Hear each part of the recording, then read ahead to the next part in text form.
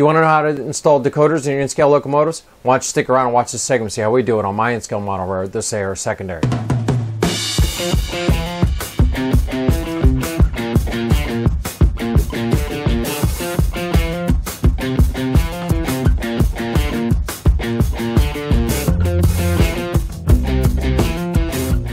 Hello everyone, Joe from Central Jersey Conrail and in-scale. Welcome back to the Locomotive Shop. So this time in the Locomotive Shop, I have an older locomotive that's been on the layout for a while. It's a B23-7. It had that Digitrax sound decoder in it. If you remember, I had a lot of issues with that decoder. So I'm finally getting around to replacing it with an ESU Loksound 73100, which is the Select Direct Micro Mini. And it's the drop-in board. Now, it's the version 4, which since our last time together in the Locomotive Shop, they have since discontinued it for the new version 5 follow-on model. So I have a few more left in the shop that I'm going to use up. Okay, so let's just go over the B23-7. The B23-7 was manufactured by the GE Corporation starting in 1977, and its production run ended in 1984. It featured the 12-cylinder FDL prime mover, and it produced about 3,000 horsepower. Now, Conrail purchased 141 of these units, and they were the first major railroad to purchase it from GE. This unit, the B23-7, was the -7 follow-on to the U23B. And Conrail, their roster in 1977 was decimated, so they were looking for numbers to bolster, and they really liked this locomotive. So they had quite a few numbers. I think it was of the 587 made by GE. I believe that Conrail had the most at 141. Now, this unit that we're doing here on the layout, 2808, it's been here on the layout for a long, long time. It was one of the second locomotives I bought when I was building the layout. It has already been weathered, so it's just going to be a straight swap over going from the Digitrax to the ESU board. I'm very pleased with the weathering job that I did on it, even though it was one of my first. It had some real peculiarities that developed out of it. I had lubricated the chassis because it was running real bad, and then when I weathered it with the Bragdon weathering powders, it kind of stuck to the side of the long hood, made a kind of interesting weathering pattern, and really like it. Don't really want to change it, just going to change that board out so it runs better. This poor locomotive has been sitting in the engine shop for years now, never really got any use because it's just such a poor runner. So now with the addition of the ESU board, I'm hoping it's going to run a lot better and we can get some more mileage out of it. So sit back, watch the video, and I'll talk to you afterwards.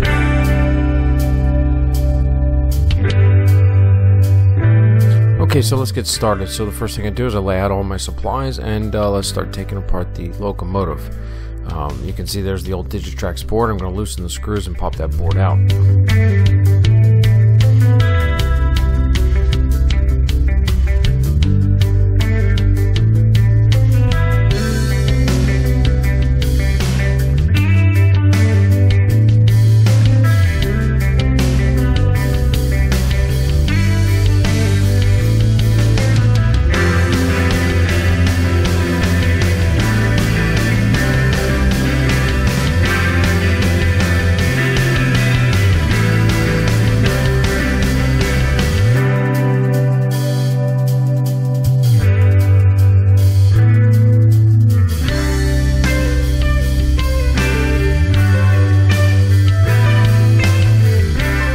So now I'm going to open up the package. I'm going to take out the board and the Ziploc bag inside that has the wires and the LEDs, and then we'll get started prepping the board. The first thing I do is I solder the LEDs to the board, and then I'll put together the speaker assembly and solder that on.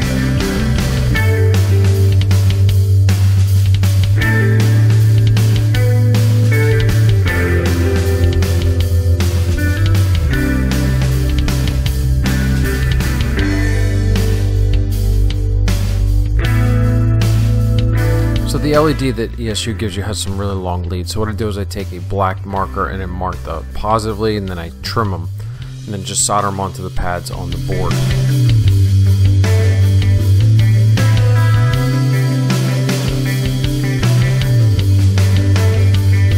Next thing I do is I go ahead and solder the speaker wires to the board. in preparation for building the speaker assembly.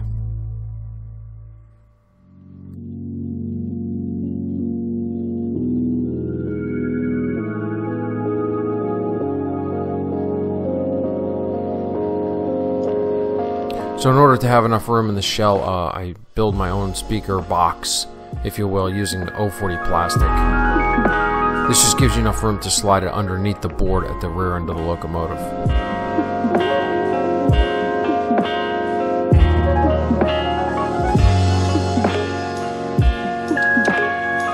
Alright, so here I am soldering the wires to the speaker, and because the speaker is magnetic, it has a tendency to want to stick to the soldering iron. And because I only have two hands, the best thing I figured is to just gently clamp the speaker in the vise and solder.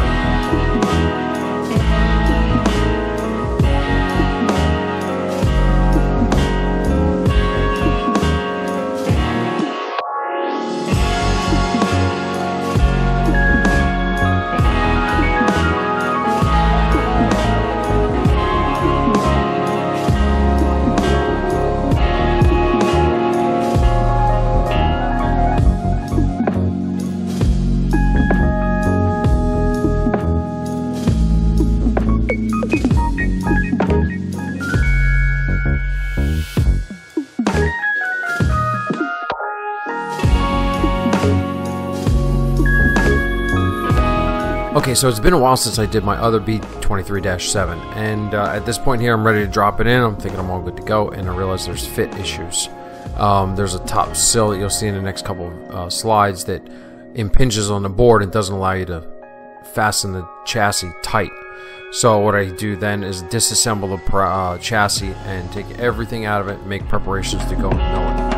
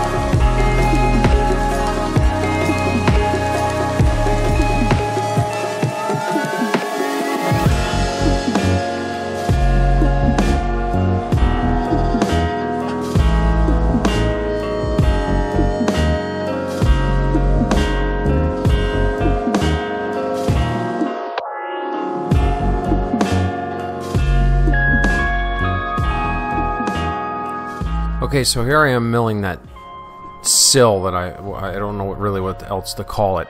Just like the little strip of metal and with a little line through the middle where the decoder board sits or the lighting board sits, and we got to get that out of there to make room for the ESU board. And you can see in these shots how I'm just taking it out with the Dremel.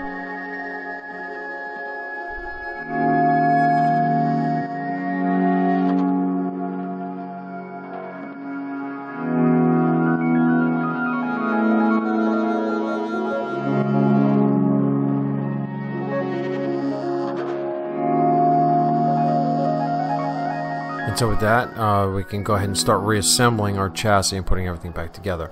You know, when you're doing this kind of work, definitely having some kind of parts tray or even just the top of the jewel case is the best way to do it, and just lay it out in the same order that you took it out of the chassis. If you look, my foam cradle, I have the shell pointing in one direction, and that's how I lay all those parts out so we don't mix them all up.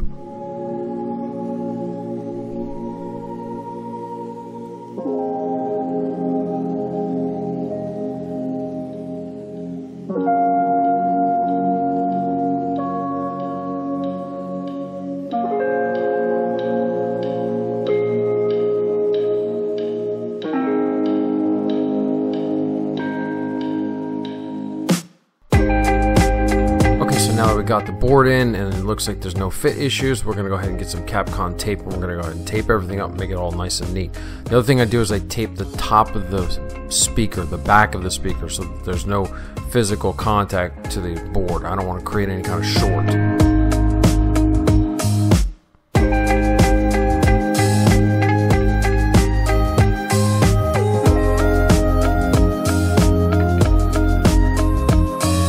Alright, so I don't know if you can see from this shot or not, but I'm going to go ahead and start talking about it. In the beginning I put two LEDs on the front and the rear.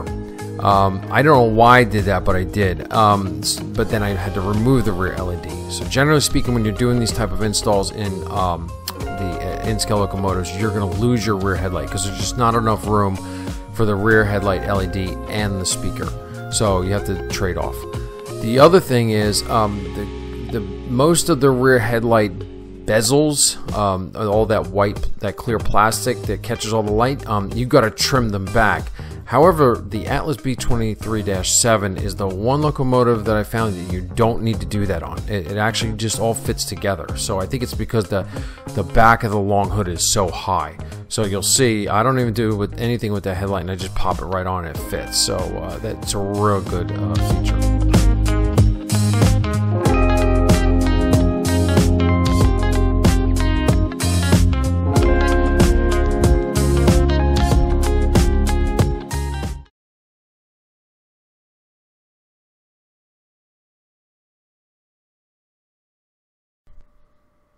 Okay, so here we are at the computer down in the layout room. This is the one that's connected to my Loc programmer. So the first thing I'm going to do is I'm going to open up my Loc programmer because it's been a while since I've used it, and we're going to go ahead and check for updates. So you just go to Help and then check for updates, and this one's all up to date. So then you can go ahead and get started on your project. So the next thing what I'm going to do is I'm going to update my decoder firmware, and then just do it like that.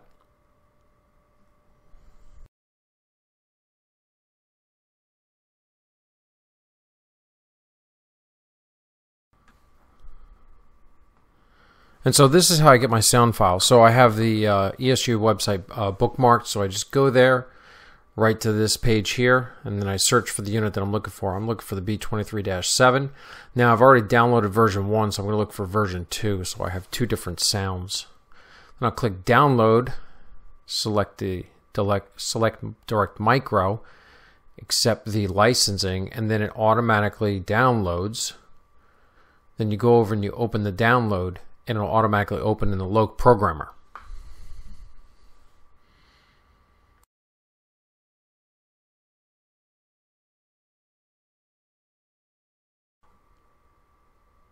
So now once I'm here, I'm going to go ahead and set my decoder address using the long address, so I have a 4-digit address. And then I'll go up top and click Download Sound File. Hit Next, and it tells you it's going to take about 30 minutes, and then you let it run.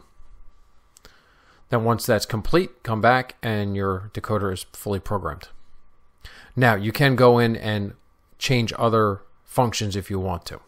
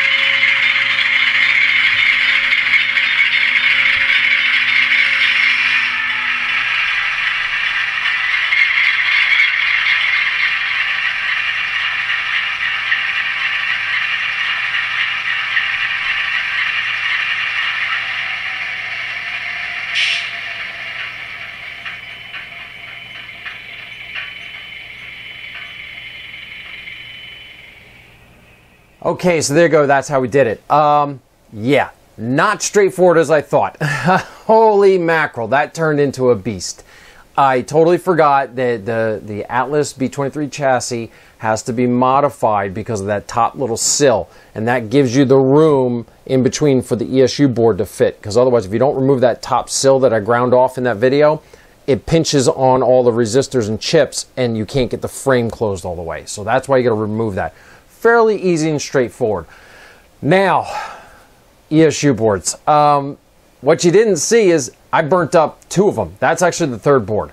So of that pile of 5 that I had, 2 of them went kaput. The first one, something wrong with the motor controller. It would only go in the reverse direction.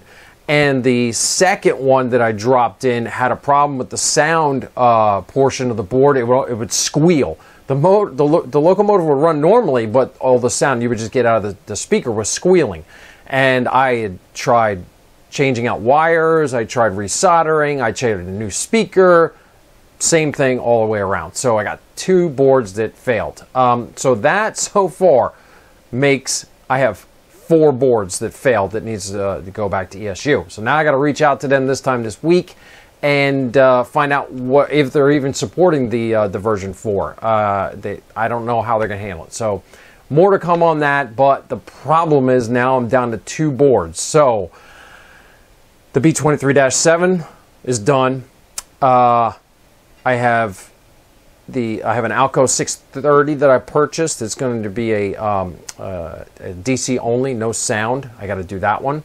And then I have 2 boards left, and the 2 candidates I have for that are a GP38-2 and a GP40-2.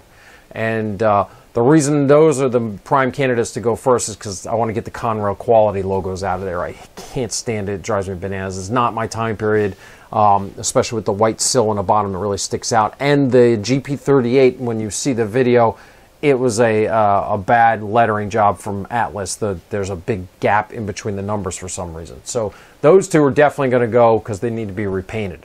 Now, as for the other locomotives, I have a U23B, another B23-7.